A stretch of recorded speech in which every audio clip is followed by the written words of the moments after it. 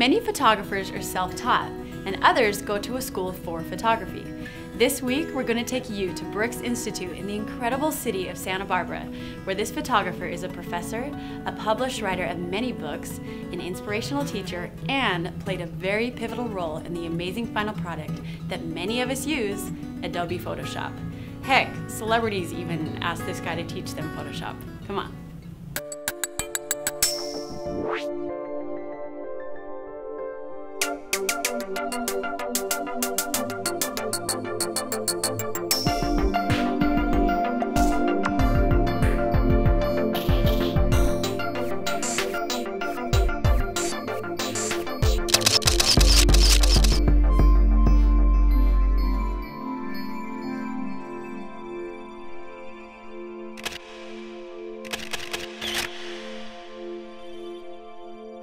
Welcome to Brooks Institute in Santa Barbara, California, and we are here with the Chris Orwig. You might know him as the Photoshop guru, the master of all Photoshop, master of all photography, Mr. Inspiration himself. But I want you guys to know this guy. He's pretty cool. He's a professor here at Brooks, and he's going to give us a little tour of Brooks Institute, right? Yep. Let's head in and check it out. So one of the things that's cool about Brooks is there are different campuses that focus on different things. This particular one really focuses on the digital side of photography, as well as there's some gallery space. And so we're going to walk through some of that space. It looks like there's a little event happening here, but we'll just walk around that. And what's fun is we have these exhibits from all sorts of photographers. We'll walk down here to see some photographs from students at Brooks that are graduating right now. And if we just kind of look down the hallway, you'll see there's a range of pictures. Students that photograph food or people or action sports or, you know, really who knows what. And that's one of the things that makes Brooks kind of fun, is that it's really diverse. And we have students from all sorts of backgrounds, all sorts of walks of life, and they shoot lots of different things. We'll look at the other side of the gallery over here just to kind of walk through and see what we have. And as a teacher, what's kind of fun is to see students when they really get it. Typically people start off with passion. That turns into learning a few technical skills, and then eventually they transcend technical and they get to style and saying something that matters and is visual and intriguing and engaging. And again, you can just see kind of what it happens to be here. Like say with this shot, I think it's trying to take something that's kind of normal, but get a different angle and perspective and say something new with it. And that's really kind of what the goal is to find your voice. And so that's part of this campus, is celebrating that. And another part is upstairs some digital labs. So let's head up there and check those out.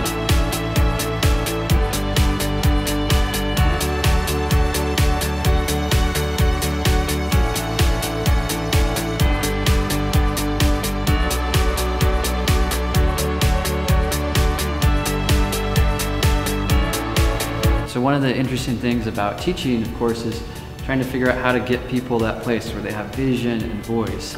And this is where a lot of that fun happens. And I like what Ewan McGregor talks about when he reflects on acting school. He said that acting school was a place where you could make mistakes and not lose your job.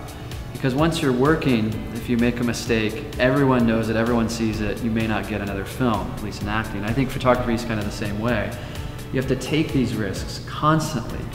And if you flop and people kind of see that, you may not get to work with that client again. But photo school is that sacred kind of space where you get to make big, bold mistakes. And so what that means here in regards to the digital stuff is playing with Photoshop. And sometimes it means going back to those early days with Photoshop when you're just kind of tinkering and you're experimenting and there's no right answer. And at the same time, it means developing these incredibly precise technical skills that make you super efficient and fast, lean and mean. And so it's balancing those two things, all with the goal of creating better photographs, all really with the goal of making your work invisible. And the best Photoshop work is just that, no one notices it. And that's really the challenge, and that's what the challenge is every time I step in this classroom. How can I help this group of students get good enough at this tool, have enough fun with it, get technically proficient, so that when someone sees their photograph, they think about the image. They don't think about the post-production. They don't think about the camera. They don't think about any of those things. And so anyway, that's kind of the goal. And for me, the whole teaching thing is how do you get people passionate about that? How do you get them behind that idea? It's exciting to see people discover things, and I learn a ton through all that they discover, and we learn from each other. So anyway, this is kind of a fun spot to be, and it's great to share that with you guys. We are at the office of CO, Chris Orwig, here. And I just want to ask you, who are these people out here? Like, who's this good-looking, handsome, scruffy, rugged fella? Yeah, this guy is a professional surfer named Rob Machado.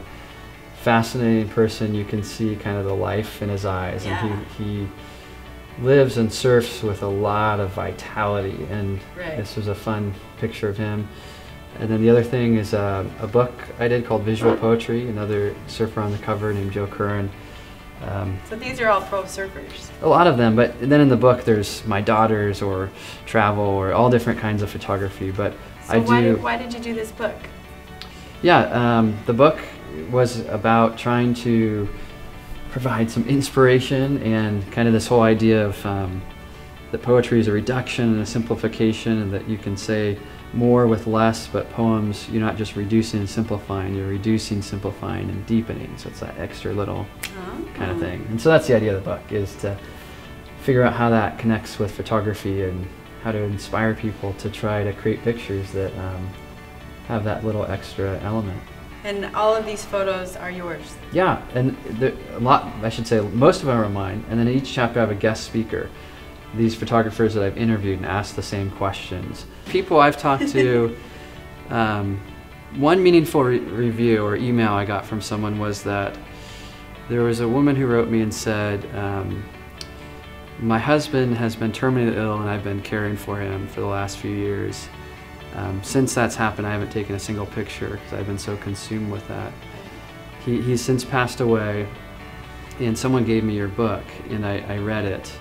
And it was enough for me to set my camera out, get it out of its bag, and put it on the coffee table. And she said, I haven't taken a picture yet, but I'm getting closer to that, and thank you. And so the reason I say that is I mean, that's a really wonderful, obviously, email, but the idea of it is, I think, is for someone who says, okay, either I'm a little burned out or a lot burned out in that situation, and I'm looking for something to reignite my passion for the art and craft of photography. I'm not so much interested in a little niche of fine art or a little niche of people photography. It's more like the passion for it. Right. And that I would think that's kind of what it is. And it's igniting people's, so it's basically a good inspiration. Yeah, maybe that's the hope. Yeah. Yeah. Cool. Yeah. Well, let's check out your office. Okay, let's head in.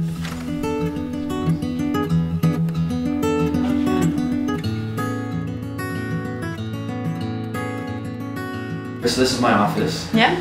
And one of the things that one of my mentors told me early on is you have to create a space. It's like a greenhouse for creativity. So you walk into it and you're like, yeah, I'm inspired. Cool. So just looking around here at your work, I mean, behind you, what are we looking at? Yeah, these are two pictures by Rodney Smith, and he's someone who inspires me in huge ways. And one time, and I've said this before, but one time at lunch, he said this offhand comment that was stillness of hand can't make up for emptiness of heart. In other words, technique or holding a camera still isn't enough. You have to have some kind of heart or soul or depth, and his pictures have that. He asks questions with his photos. So, and those are the best pictures, the one that tell you enough, not too much, and they leave space for your imagination or for inquiry. They bring you back, the ones that kind of tell you everything you like at first, but then you're like, oh, that's kind of all there is. So those are fun for me. I've lived with those pictures, and they've kind of gotten under my skin, and it's fun to see students' reaction to them. Really? Yeah, some students are kind of threatened by them because they're so simple. One guy came in and said, I could do that. And I was like, yeah, but you didn't. You know? And that's kind of the thing with photography is, you know, once you see the shot, you're like, well, yeah, I could do that. But the trick is to go out and do it. That's make it happen. one of the things I found, and probably why a lot of this stuff is here, is I've been teaching here 10 years, and I've seen a lot of students go on and make it, and a lot of them not. Right. The ones that don't make it, that say, hey, I'm burned out, I'm done. I never want to touch a camera again. I've had those. Yeah. I always say what happened, they don't know. And then I kind of get into it. I say, well, what do you do? What do you do while you're here at this photography school, while you're studying this? And so, well, photography stuff, and more photography stuff. And they kind of hang their head. They're beaten. And then I say, well, what do you do before Brooks? And they light up. And they're like, I was into yoga or horseback riding, or I played professional baseball, or who knows what, something really, really neat.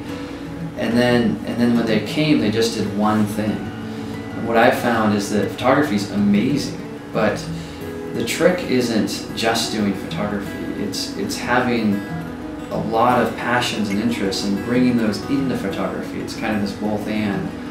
And so in a sense, my office, is I think part of that reflection for me that, the best and strongest pictures are those that I think most strongly reflect who you are. I'm a guy who really is into trying to live life in a full way. I'd spent a number of years ago kind of long story, but spending time with people who were wrestling with cancer, and through that experience of them, some of them dying, taught me a lot about life. And that has kind of catapulted me further into just how do you get more out of life. As far as photographer, Mark Rabu, I think, says it best: photography is savoring life 1/100th of a second. So it's somehow you get more. And so the trick is, I think I'm someone who's trying to do that, whether it's in post-production or teaching or being a dad, and I love my girls and my wife, and bringing all these together. How do I do something that furthers kind of that passion for life? So I think if I'm anything, I'm a lot of teachers are this, they're just people who want to still be students, still learn and grow and collaborate. So I define myself kind of as a creative person that happens to do stuff. I mean, it happens to do stuff with cameras, or write. I like writing a lot, doing the book thing, or teaching tutorials on Photoshop. Road biking, mountain biking, camping, hiking, biking, surfing, kayaking, basically getting outside. And volleyball, skateboarding. Volleyball, yeah, all that. And it's not that I'm, my goal is to be amazing at anything, but it's to get out there. And that then shapes, I think, when you like the outdoors, it shapes how you work in Photoshop. Because I want to be fast and furious so I can get back out there. Right. And I kind of tell my students things like that my kids and my passions are my edge. My grandfather, I never knew, was a sign painter back when billboards were painted by hand. Oh, wow. He could paint with his right and his left hand equally as well. And I've heard all these wonderful stories about him, a creative, interesting man. And then my mom, who's an artist, my dad, who built the home I grew up in, because all of these people, while they didn't necessarily show me photography, they showed me that you can pursue art. And I think that's huge for all of us, right? And that's part of, I think, why the show is so fun. It's just celebrating that people do different kinds of things and are pursuing this, and that you can do it. Like, it's a valid and viable and amazing way to go. So those people, and then how it all came about was, again, I'll make a long story short, was there was a season of my life where I had to use a wheelchair and my walking was really limited. In that time, I got into photography because I figured I could drive around and take pictures because it could make me mobile. And so it was this great activity. And I think it also, that's kind of what these other creative people do, is they say, okay, well, here's a situation. Plan A didn't work out, plan B didn't work out, plan C didn't work out. What else can I do? And maybe even, I don't know, I've heard this kind of a saying, but where life's an apple pie, limited number of slices, get one while you can before they're gone. That's person A. Person B is the same thing, limited number of slices, get one while you can before they're gone. But if they're gone, bake another pie. Right. And you just go for it. Right. So that became an outlet for me. Yeah. And a way to see and notice and stop and pause and all that. So it just started from there, really, and then grew into capturing life as it unfolded. Right. Really. Right. everyone wants to have a style. Where like you see the picture and you're like, I know that's Rodney Smith's, and any of his pictures you see, whether on the cover of Time or in Vogue or wherever, you're like, I know that's his. And so for them, if you ask a student, what kind of style do you want to have, they can't answer the question because it's too big. And so you break it down. In one class I said, hey, let's try this goofy thing out. Are you guys up for it? They said, okay. And I said, well, I want you to describe the style you aspire to by comparing it to food. And all of a sudden they were into it. And one student, this guy, or I'll start with this gal, Dawn, who said, I want my photography to be like a souffle, that it's simple from a distance, but it's kind of layered. And it's always full of a little surprise. And I thought, that's beautiful. Another guy, Otter, he's from Iceland, and he said, once a year, New Year's Day, my family would have a spoonful of caviar. We just talked about it with like this intensity. He said, I want my photography to be like caviar. Not everyone likes it, but the people who do, they're just committed to it beyond means. That's a beautiful description of style. You're not pleasing everyone, you know? Yeah. And so I think the reason I give that example is where do you start? Is you start either by making comparisons, or if the question of style is too big, they'll say, well, what kind of style do you like in regards to magazines? What magazine do you like to look at? Okay, a student will say, I really like Vogue. Well, do you have a subscription to it? No. Get one. Have you ever talked to a Vogue photographer who shot a cover of Vogue? No. Call one up. Go in, intern for him. Yeah. So it's finding these little incremental ways to clarify, I think, your passions. And anyone will tell you, everyone starts out shooting everything. There's like a fire hydrant, a tree, a person, just everything. And what you eventually have to do is say, out of that, how do I create a cohesive voice? And what is the thread that connects? And that may mean shooting a series of fire hydrant pictures. And if you can turn something into a collection or a series, it becomes more valuable. So anyway, all that being said is I think to find those passions, it's doing some of those smaller exercises that eventually lead you towards that path. So what we're going to do today is I want to get out on the tracks and try to take some photos.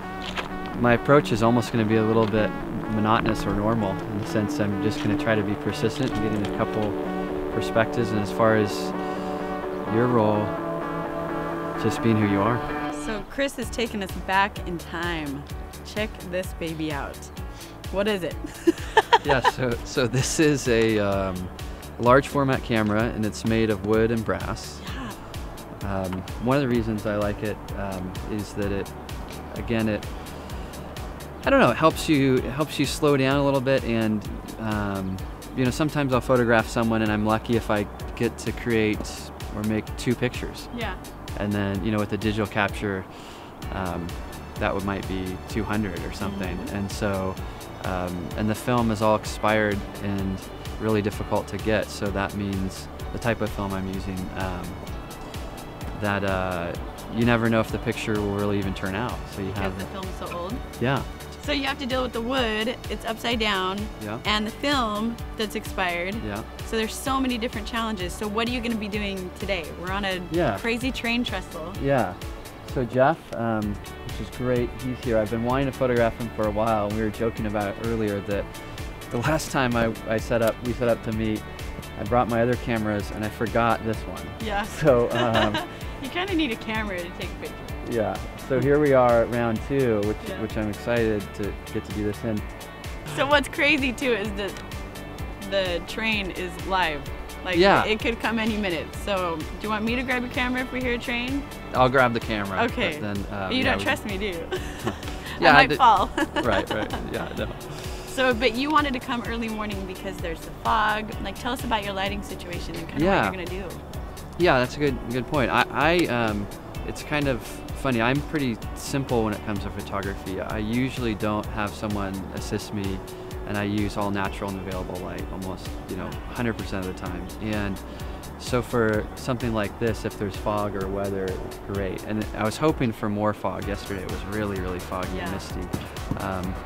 But for outdoor natural light stuff, this is just like a giant, I'm going to translate it to for studio photographers, it's like a giant softbox. And Right. so it's a really soft type of light.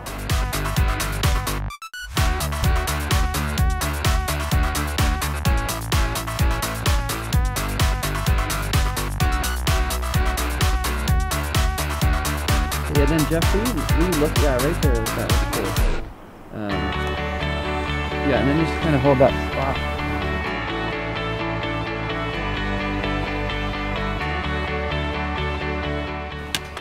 This thing basically is going to be to see how we're doing. And Jeff, if you wouldn't mind standing there, and if this turns out bad, I'll probably keep it. Yeah, exactly. You know. Let's see what's in here. So then, yeah. So tell us how you set up your fancy camera here. Yeah, so it's pretty simple. Just it literally is a box, and so it's a box with bellows, and then there's some adjustments that you can make to change what's in focus or what's out of focus. So how you change the focus is right here, or is that the? It is the distance of the lens to the film changes the focus, but then also the angle. And So this is kind of a little tilt shift right here. exactly. Okay, Yeah, that is cool. how you do tilt shift Sure. stuff. The tilt is, I can't really do it because my hands are full, but right here, then the shift is down below. Do you trust me? Well, yeah, no, it's Okay. fine. And so if we tilt this, we could, in that last picture, you kind of saw that his eyes were in focus, but his feet weren't. Right. So I was able to create that tilt. And then I can shift it a couple of different ways, even just subtly. And here, you could have the focus falling Wow. one way or another. So yeah, so I mean, the beauty of it is really simple. And I have two daughters. They're about 4.5 and 6.5, and they'll Yeah. use this camera because there isn't a Really? lot to it. You just push the button, and it's exciting And to see. here's your shutter. Or Yeah, and here's your shutter, and that's Wow. it. You know, so it's really, really simple. So with digital cameras now, we focus on ISO Yeah. and shutter speed and f-stop. How do you control all that here? Yeah. So the f-stop I'm setting here, I was shooting at 5.6, the 15th of a second with this ring. And then the ISO is based on the film I'm using. And that last one, I'm not sure if it was because of my exposure or because of what happened, but it Right. was underexposed, and with the negative you want to err on the side of overexposure. So Cool. So you were a guide in South Africa. Tell us about that. What does a guide mean? What were you doing? I was working at a private game reserve, so it's got all of the big five. So your lion, leopard, rhinoceros, elephant, buffalo, and it's in an area of South Africa it's situated right next to the Kruger National Park. I wanted to study internationally, and I wanted to go to one of the best places to do it, and I did a lot of research, and Brooks really stood out, and plus I had quite a few friends here in California that I had met through working at Mala Mala back in South Africa. Really? And Chris is a professor there. So Chris, how were you chosen to come on this shoot with him? Since you're wildlife, why did he have you come and assist? Is it because your cool accent? It's sound good on camera? That's probably the only reason why. But Chris came and found me in the labs one day and offered me a job. So Really? I wasn't going to say no, Sure. because I really admire his style of photography, the way he works with people. Really? So yeah, I'm just really looking forward to working with him. Sure. I enjoy working with him, and it's been great. Chris is, I think, I would have to say he's highly respected by all of the students. He is definitely one of the favorite instructors. Really? He How creates come? a very dynamic, exciting class. Really? I've only dealt with him on a one-to-one basis, but everybody that Sure. I've spoken to has said that his classes are different because they're very personal, and his style of photography is very personal, and just the way he deals with people, and just the way he teaches it as well. He brings a certain energy and inspires you to think of it in a different way or look at it in a different way. Cool. Yeah. So what have you been doing today? My job today is just to make sure that Chris can do things smoothly and not have to worry about loading film and all of those sorts of things. Because there's so many moving pieces that... Yeah, definitely.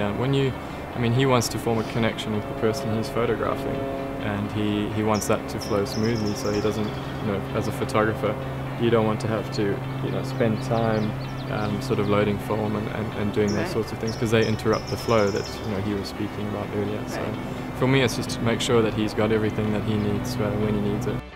So have you worked with Chris before? Has he ever taken photos of you? Yeah, that second time he came over, he took a bunch of photographs with his medium format Hasselblad and his digital camera. Yeah. And he does great work. So is he kind of a big deal in the photography world? I think he is. Yeah.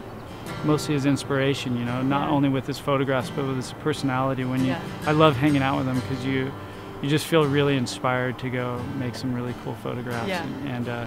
And he's really good at what he does, and super fun to work with, because I think it's fun when photographers shoot photographers, because you both kind of have an idea of what's going on, and I like the way he works. It's kind of how I would like to work, or how I work is just kind of you have an idea, you try to go for it, but you just shoot whatever happens and just kind of roll with it, and that's when you get the good photos.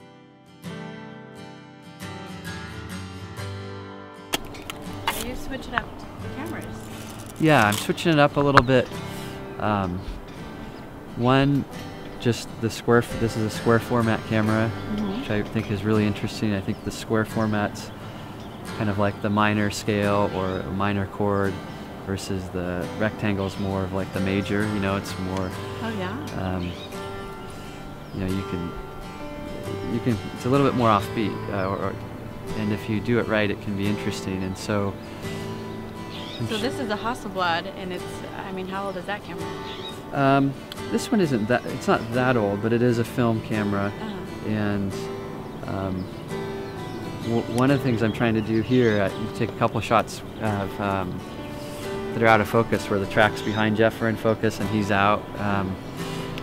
And one of my colleagues at Brooks, he's a great photographer. He's shot for National Geographic and all these places, but he does travel stuff, and he always says, the first day get the obvious shot, the second day do the work of a photographer. Wow. And he says if you have 10 minutes, the first minute shoot the obvious Golden Gate Bridge shot, the next 9 minutes do the work of a photographer. So for me, as someone who does portraits, I'm trying to do that too, where I'm getting shots that are kind of strong and show Jeff, but then are also not quite so obvious, so maybe that means focus or composition or something different. So is that why you call it the minor chord? I do, yeah, okay. yeah. So kind of thinking more like jazz or something, where it's like you get your the major chord is dun dun dun dun, it's big and bold, and you see it, you like it right away. Yeah.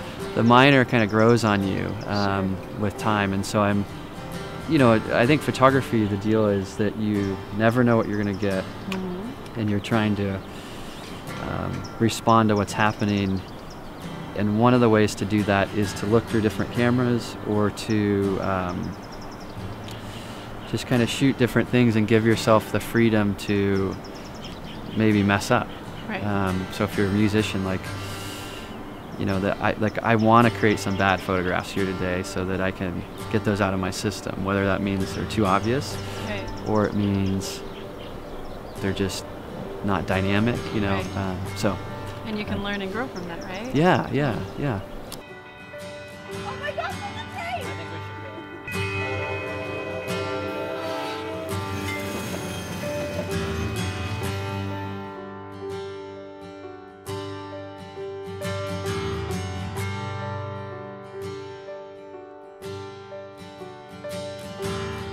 Okay, we have the layer blending here that we rub this image on the train tracks, so we have a little wood texture. We use soft light blend mode for that, and then we have the rust at a low opacity. No, that was actually a high opacity. This one, doubling it up. Oh, I punctured the image, which is kind of cool.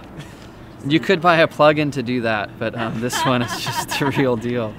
And then Image punch, is that the button? Yeah, it's called the image punch button, and just makes for some photographic fun. And it's trash to most people, but I think that's what makes it beautiful. I think a camera really does help lengthen life. Yeah. Literally, it pauses moments. I think things that you would have otherwise forgotten, you capture, and I think almost memories and moments are magnified, and so that's obviously all shaped through my life experience. Yeah. And I think that's what's fun about photography is we all have these different life experiences. Like other people I teach with, one guy, say Ralph Clevenger, who he has a marine biology background, he brings that to his nature photography. Right. Or maybe another guy, Rich Fuller, he used to jump out of airplanes all the time, and he's done a ton of aerial photography, and he combines those. And so it's, to me, what's interesting, especially with students too, is not how do you cut yourself off from your passion. I think we will dry up if we do that. Right. And passions could be things that have happened, positive or negative, but how do we kind of bring those things together? And figuring out what your passion is and going for it. I mean, that's really, if there is a recipe, I think that's it.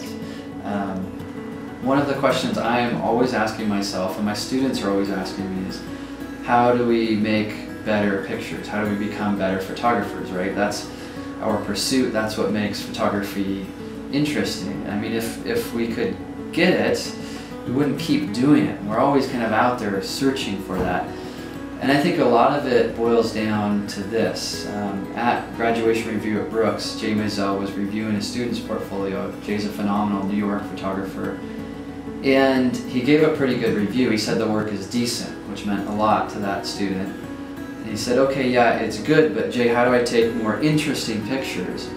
And Jay just volleys back without missing a beat. He says, become a more interesting person. And I really think that that is the crux of it. And that if we want to get better at photography, yeah, there's technique and all these things, but ultimately it's how do we develop who we are, develop our interests and passions, and then bring those into photography. My name's Jeff Johnson. I'm an injured surfer, climber, writer, photographer, and I've just been framed.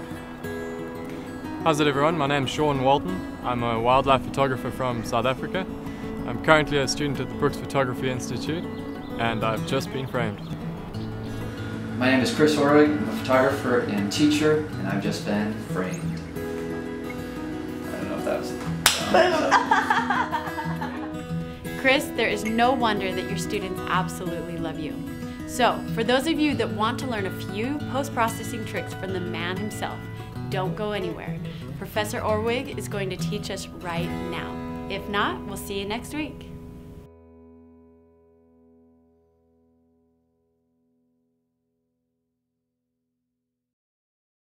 So one of the things I'm passionate about is post-production. Yeah.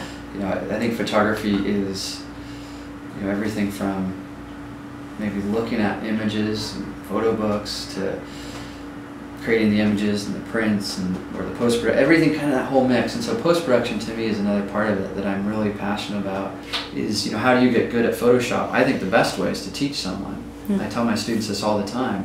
Find a roommate or neighbor or someone who's really bad at Photoshop and teach them that.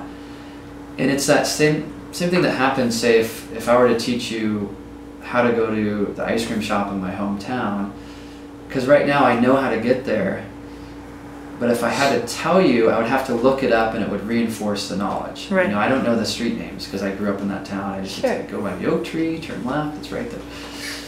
And so the formalization of teaching or vocalizing something helps people immensely, And so for me, I stay sharp by teaching. And I think that's something other people can do as well, because what happens to most people is they kind of do Photoshop like this, and they know their one little path and their one little way, and that's all they know. But it's to try to get out of that. And that's what you try to do with the teacher, to help people see the whole picture, and right? And to even do things they're not comfortable with. In other words, let's just say creating a composite, a realistic composite. One of my students did this funny one where this guy was like weightlifting, and it was a piece of broccoli, so it's this kind of silly thing. But even if he doesn't want to do that kind of photography, by doing a composite, it teaches you skills which you then can apply to nature photography or can apply to people photography, because it's how do I work with light, texture, color, tone, perspective. And so I think part of Photoshop too is kind of going through exercises like we do as photographers, going through these different exercises which teach us little things which we can then kind of stitch together to develop our own style or voice. Right. So if someone ever comes to me, and so far no one's done this yet, but if they ever come to me and say, "Gosh, Chris, you know, I saw your photograph. You are so good at Photoshop." Like I failed. Like that, you know, that's the time when I say, "Okay, reality check. I've crossed the line. I've gone too far." You know, it's become about something that isn't. And so I think that is really the goal is to do that. And the trick with Photoshop, I think, is that we convince ourselves something's good. Here's what happens. So at Brooks here, we have grad review, which is a special time. Students come with their best work. Here's my defense for why I should graduate. You know? And some of them don't pass. So a lot of the retouching portfolios aren't good. And I'll flip through them. I'll say, "Hey, here's a before, here's an after. The before is better than the after. Can you kind of see why?" And kind of say, "Yeah." And I say, "Well, what happened?" And they say, "I don't know, but I spent 8 hours on that file." And they say, "Yeah, but this is you know, better, and that's worse." "Yeah, but it was 8 hours." And they keep going back to how long it took them. So it's almost as if the amount of effort expended equals quality. You know, and that's kind of how we convince ourselves. Like, I've done this so long, or you work on a photo so much, you kind of get used to the fact that it's overdone. And so that's where I think we need that reality check. Close your eyes and look back, or ask a friend, "Is this good?" Or, because again, the point is, do these things support the image? Another friend of mine who took a cooking class said it this way. He said, I'm learning how to cook, and our instructor said we need to use spices and seasoning in a way that no one can identify what you put in. I thought, that's totally Photoshop, right? You know, it's accenting something. But if you ever eat something that has too much, let's say salt or oregano or something, it's like, you're like, wow, like first bite maybe, second bite can't do it. It's too much. And so again, that's a challenge. How do we, as artists, as photographers, as creatives, use this tool, but do it in a way that is an accent, not overpowering? So when working on photographs, there's these kind of different worlds. One is like, am I going for objective realism? Which really doesn't exist, or how subjective am I going? Is this, you know, is this more just something of an illustration? This kind of a picture, I just want to go for a feeling, you know. So I'm just going to explore what I can do to do that, and so it's just really subtle controls. And this is most images. You kind of do something like this to start off with. Lightroom, I think of as the tool, really, that you do your starting work. I had one friend explain it to me as like Lightroom's kind of like your general doctor, and then Photoshop's like the specialist. Specialist, yeah, it's not perfect. So that's how your workflow is. You go through all of your photos in Lightroom. Exactly. Yeah. So hit it up there, and all that I'm trying to do there is figure out, is this image worthwhile, and is it almost worthwhile to take it to Photoshop? I think one of the big problems most of my students, and I see a lot of professionals out there, is Lightroom's amazing, non-destructive, quick, but they stop at Lightroom. And once you get good at Lightroom, you can see images, you're like, oh, they just use Lightroom. So they kind of, let's say if it's baking, they just bake the cookie 80% of the way. You know, it's not all the way finished or whatever. You know? And so I think the finishing is Photoshop. And in Lightroom, press Command E to go to Photoshop, and then have to go to full screen mode. And a photo like this, really, all that it needs is contrast, and it's not complicated as far as contrast, but it just would be a curves adjustment or something like that, and maybe a little brightening of the whites and darkening the blacks. And the reason I wanted to show this image is because that's kind of like the easiest processing in the world. You know, we did, you know, contrast and a little color and a little curve, and I might do some sharpening too, but it makes for a pretty vivid picture. And I think that sometimes what happens to a lot of my students is they get so good at Photoshop that they don't allow themselves to make simple adjustments. Right. they're like, oh, I did this, is it okay? It only took me 5 minutes. And I'm like, yeah, like that's great. Cool. You know, some images take more time, others don't. So that's kind of an easy one. Okay. And then let me show you a couple other photographs I have open here. And you can press Control-Tab on a Mac to scroll through your images. This one is a photograph of a cyclist, and it's in a wind tunnel in San Diego. And the original image was this one, kind of editorial, straightforward. Oh, wow. And what I'm trying to do in post-production is say, how do I just clean up stuff? So I remove something, hide the person looking in the window. And a lot of times you're looking for momentum with your photographs, meaning you do a couple things and you do easy things first to gain that momentum. And you rarely start with, you know, everything. And I think that kills some images. So in this case, you kind of see I'm working more on, after cleaning up, just some kind of blur and then some different color toning, and then work on some more of the details. And at every step of the process, I'm always asking myself, is this worthwhile, and am I willing to let go of what I've done? Meaning, although it maybe it take 10 minutes, am I able to go back to, say, the original photograph? And so you're kind of constantly asking yourself those questions. And then looking at how you can make these changes in tones. In this case, you kind of see it becoming a little more subtle, and also working a little bit more with light near the end, and then pulling out a lot of that saturation. What happens with color is that we love it, you know, kind of like kids love candy. I have 2 daughters, and if you give them a bag of, you know, some kind of candy, they'll have as much as they want, and then have a stomach ache. And so we do that in post-production. So a lot of that means, I think, near the end of our workflow, backing off, you know, just saying, okay, what can I do? And the other thing with color, I think this image, if I were to look at it, I'd say it's pretty colorful, but there really aren't any colors in it. That what happens is the photographs that feel most colorful are those with the fewest colors in them. Right. And so I'm also kind of thinking about that, you know, and trying to capture, in this case, speed and this ethereal, more illustration. This isn't realism, this again is expression. Right. So let's check it. This is this guy, really cool guy, pro surfer, photographer. He was on the cover of my last book, and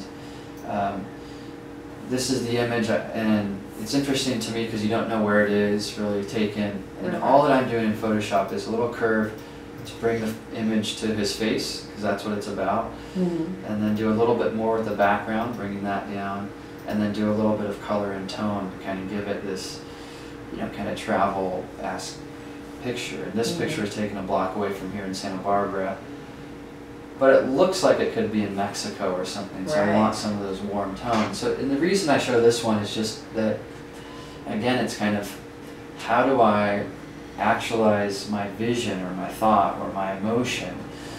And it's not, you know, what action do I push or what button, it's how do I use all these skills and then get somewhere with an image. So that's kind of the scoop, I think, with good Photoshop work. This is a different one. And I'm going to press Tab here to get rid of everything for a moment, and then F7 to pull up the layers panel. But this picture was fun because it was on a backcountry ski trip, and I was just so wiped out because it was such a strenuous trip, and I was in the tent, exhausted, but I came out for the sunset and took this picture, and I wanted to bring the sunset back to how I experienced it. Right. The camera records it this way, so I have good exposure. I don't have anything blown out, detail, my shadows aren't too dark. And then a lot of it is about working on the sky. In this case, I was using, I think, my laptop, so you can kind of see I'm using a trackpad here.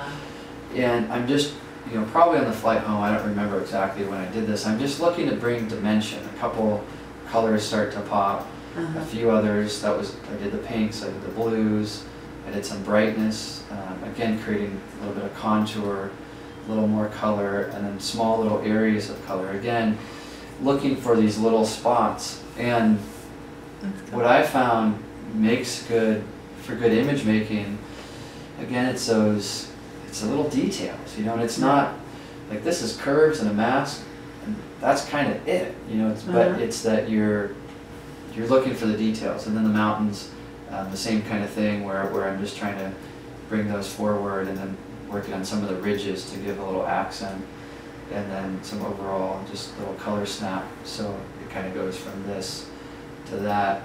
And again, it was my experience was I was out in the snow and the sunset. It was just the most beautiful thing I'd ever experienced. Yeah. And this happens a lot in photography, that we get back and there's kind of that huge letdown. Right. And this happens to me almost every photo shoot I do. And I have to give myself some time to kind of live with an image, or I have to start to work on it and get back to what it was about. And I think that's kind of the beauty and wonder of post-production, is that you can get to those things. I'll press tab to bring that back up. And I think that's beautiful. That was the other image. I have other ones, but I think those are kind of a good little sample of some ideas about post-production. I have a ton of training on linen.com, you know, 60 or 70 hours on how to do the little techniques. But the challenge always is, for my students either online or in classroom, is to learn the techniques, but then to say, how does this apply to me? Right. And the challenge is that it's one thing, say with portrait photography, and I'm working on a portrait book right now. It's one thing to see someone else take a good portrait, understand and identify it. It's another thing to get out there yourself with your camera and to photograph someone that means something to you. So in portraits, so often we photograph, you know, our students photograph their roommate or someone they don't really care about. But no, photograph like your grandfather because you admire him. I mean, he's the man you admire most in the world. Photograph him, and that little tip you learned in class will mean more. Or in Photoshop, you know, do Photoshop work on that same picture, your grandpa. Right. You know, because it matters. I mean, this picture matters to you, to your family, to your history, to your life. And getting good at Photoshop, I think, is a lot about working on images that mean something to you, not stock photos, not someone else's photos. I mean, that's all important. You kind of tinker, but then after the tinkering, you make it your own. Right. A technique that's essential for everyone, that's really helpful, is to figure out how to make adjustments in particular areas of your pictures. There's a photograph of this guy, Timmy Curran, a professional surfer, really talented surfer. And I'll bring it into Photoshop. And really what I want to look at is, let's say that what I need to do is separate the guy from the background a little bit. I like train tracks a lot, obviously, as we've discovered, and this happens to be another one of those train track images. And so to do that, in this case, I'm going to grab a quick selection tool and just make a selection around the guide. I'm not even going to worry too much about the selection. And I'm painting either away the selection or painting it in. And the point here isn't really quick select, because you could use any of your selection tools to do this, but it's going to be more getting into masking. And if there's anything that, say, one of my students needs to graduate with, I mean, like, they have to be really good at, it's masking. And masking, I think, really is it's the essential technique as far as layer masking that allows you to either sharpen your images selectively or make color adjustments or detail adjustments or whatever it is. In this case, we're not going to make really an amazing adjustment, but sorry about that. But we're going to do something that I think will be visual to kind of illustrate the concept. And we'll go here. And let's just see what we got happening. Just wrap up this little selection. So quick select is infamous for making quick but a little bit rough selections. So with this tool, the next step is going to be to go to refine edge. And refine edge will show us the image, and if we look at it up close, particularly with the hair, there's a lot of problems.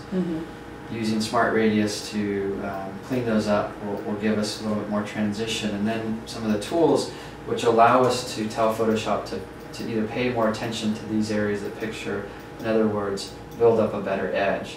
And so we go through and kind of build up our edge, or kind of clean up the edge the other way around, depending on how we needed to do that. And once you have an edge in there, and I'm not going to spend time making it perfect, it's more of a concept. I'm gonna just keep this as a selection and click OK, and then make an adjustment. Wow. And so in this case, the adjustment's going to be a saturation adjustment, removing color from the guy. I'll invert it just to kind of give us a sense of what's happening here. And again, it's more the illustration than it is that this is something you want to do to your pictures. Wow. But in this case, there's a problem which will be hard to see, but that there's color down below, so I can kind of fix that either painting with my mask down here, or there might be a color up there. And once you have a good mask, you can repurpose it. So this is where I'm getting to kind of the masking tip. So far, a selection of masks, kind of normal. The next thing I would say is option clicking the mask to look at if you have any problems with it. That's really helpful. And then reuse it. So a way we could reuse it is make another adjustment. Hit up curves adjustment. In this case, it's a darkening adjustment. And then I want to copy my mask from one layer to another. And to do that, you hold down Option or Alt and click and drag. And this will then bring that layer mask over. So now I have an adjustment which controls the background. And I could create that separation, either brightening the background or darkening it. And I could do that, maybe create another adjustment, say for the guy. And now he totally pops. That is crazy. Yeah, and again, option clicking. Right. And then in this case, inverting it so that I have this, even a little bit more. And so it's these other two adjustments which have changed the thrust of the focus. It's now a little bit more about the guy. Right. My example is a little bit over-exaggerated. Sure. My edges aren't perfect. But there's the concept, which is this layer mask allows me to focus in on one area. It may be, what I really want to do is sharpen the guy, not the background. Use the layer mask. It's not going to be this black and white thing, if ever. But it's more of that selectively modifying certain parts of your images. So if there's one thing to get good at, the thing I would throw in the hat would be masking and layer masking. Yeah. That helps out a ton. That was cool. I liked that. I think that's awesome.